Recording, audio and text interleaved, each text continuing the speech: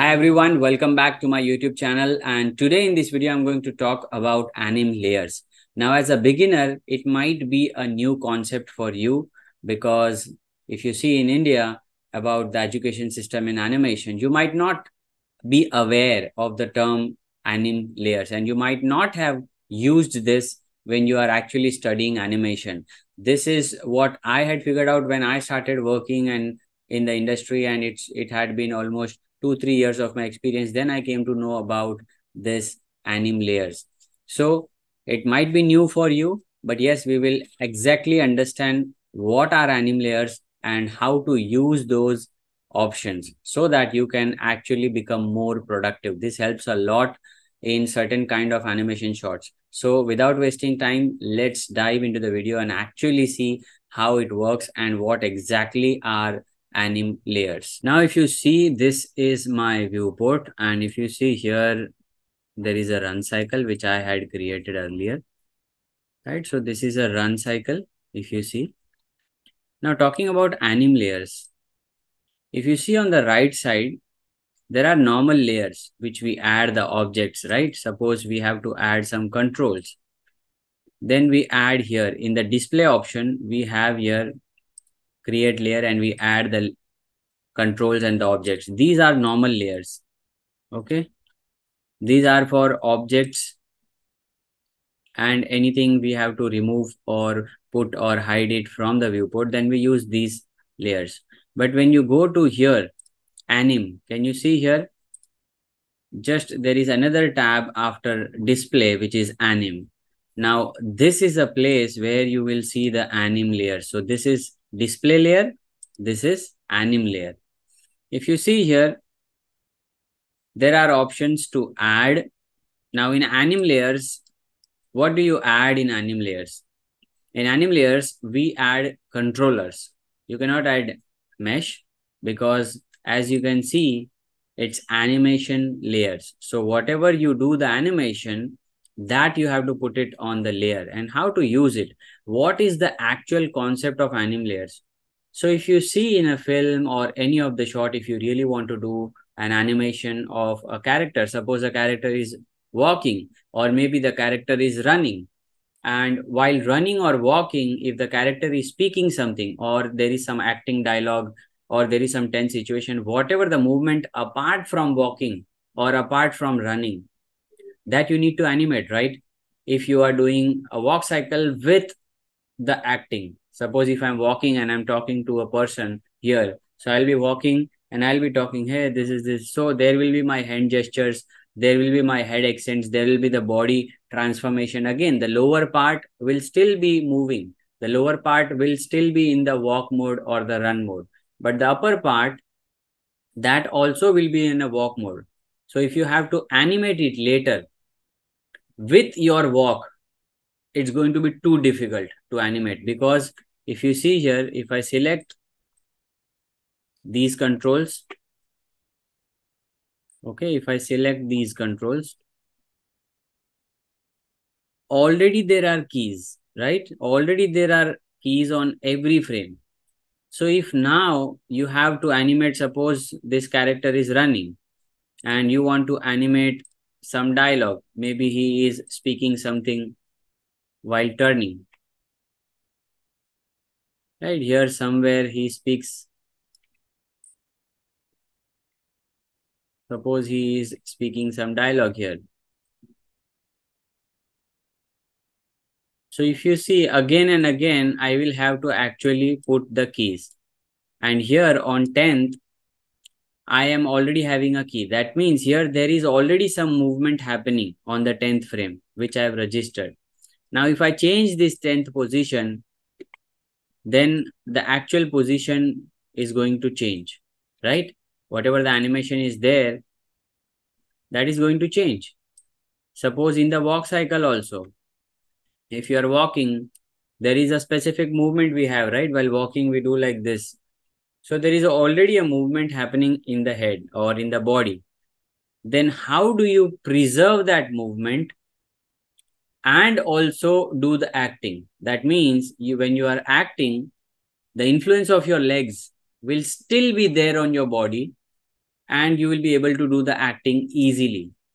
So that is where we use the anim layers. Now, how do you use it? If you see here, anim, what I will do, if it's a run, suppose the character is running, and now the character wants to speak some dialogue, maybe while turning. So now while turning, what do I need? What do I need? Which controls will be animated while turning? Obviously, we will need the spine controls, right? So select these controls of your spine. And then here, if you go, if you already selected, then you can select here, right? The last option. What is the last option? The last option will have all the selected controls and it will put into a new layer. And whenever you create any animation layer, then there will be two layers created. One will be base animation, one will be anim layer 1. This is by default. When you don't create anything, it's going to be blank. But the moment you create first layer, then the base animation will automatically appear. Now, why does it appear? What is the meaning of base animation? Base animation is your actual animation. If you see here, now if I select all, if you see here, this is my base animation. So whatever is happening here, which I have animated, suppose you will have a walk cycle. So that will come under your base layer. Can you see here green? Right. So that means whatever controls are in the base layer, I have selected those controls. Now, as you can see, when I created this anim layer 1, we selected these controls, spine controls, hip, and the pelvis, right? We selected these. Now, if you see here, can you see there is no key on the time slider, but we have animated it and it's getting animated also. Then why we are not able to see the keys here? Why this is blank? Now this is blank because we have selected here anim layer 1. We have selected these controls and we have put these controls in anim layer 1. So now whatever movement you have to do with your torso, you can actually play it here. And you can actually put the keys. If you see, if I put a key on 5 and 10, then I can actually create a pose, whatever I want. If I want to change something, right? So this will be a new key then. These will be new keys and you can modify the pose. But again, if I've selected these controls, then only these controls will be there on the anim layers. Now suppose if you see here, I have selected, I have put the keys, I have moved the body. Now if you see here, there is a shoulder problem. If I select the shoulder and if I rotate, the shoulder will get rotated on the base layer because I have not added shoulder controls on anim layer 1. So you have to be very careful in this aspect because here you already have the animation of shoulders and now you have changed your pose with the help of anim layers. Getting it? So your hands also, if I say whenever you do these layers, so you should always do it separately. I will have the hands and the shoulder. So whatever the left side part is, suppose the left hand, and left hand will have left shoulder, left elbow, left fingers, and the left wrist. All four things. I can create a new layer more, anim layer 2. Now if you see here, on anim layer 2, you will not find any keys here. So now you can actually change the hand position. Change the hand position means if you want to speak some dialogue or do some hand gesture here, I can actually do here. If you see, I can move on the second part. Now right click, you can select objects, whatever objects are present in that layer. Fifth, if you see here, can you see? There is a transition happening. And again, it is going to the normal pose. Again, it's going back to the, after this, it's going back to normal pose. So if you want this pose to continue, I can keep the pose till here. And you will see that the base animation will still be there. That means if I'm doing this pose, then if I'm running, this thing will automatically come in the hand because that is in my base layer. I don't need to animate this. This is already there in the layer. I just moved from this to this. Okay, so I've changed the hand pose. And this is how you actually animate or do the shot where you want to do the dialogue shot while acting, while running, or while walking.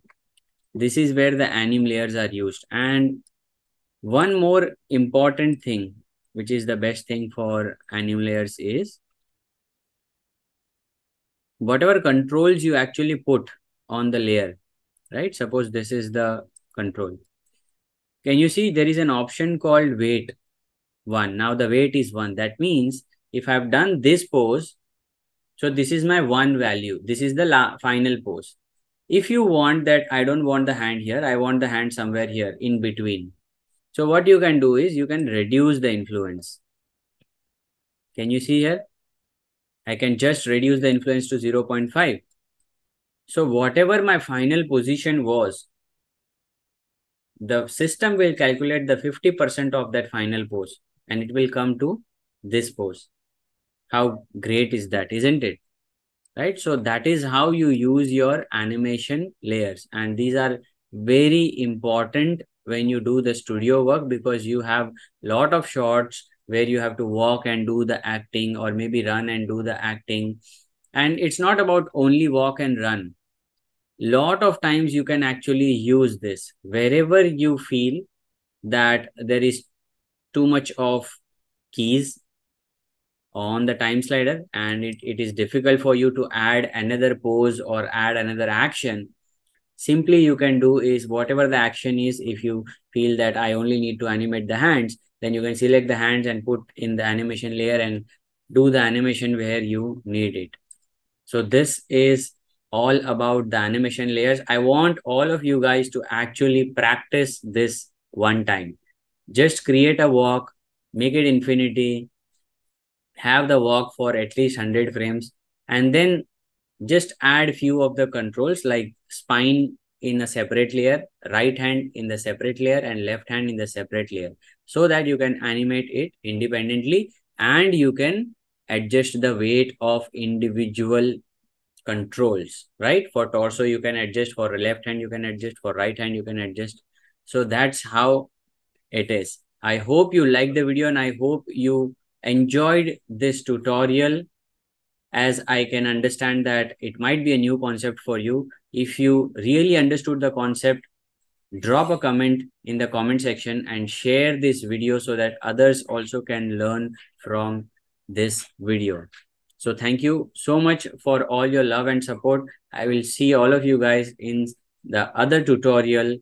This is Naresh Chaudhary, India's first fashion animator mentor, and I will see you soon. Take care.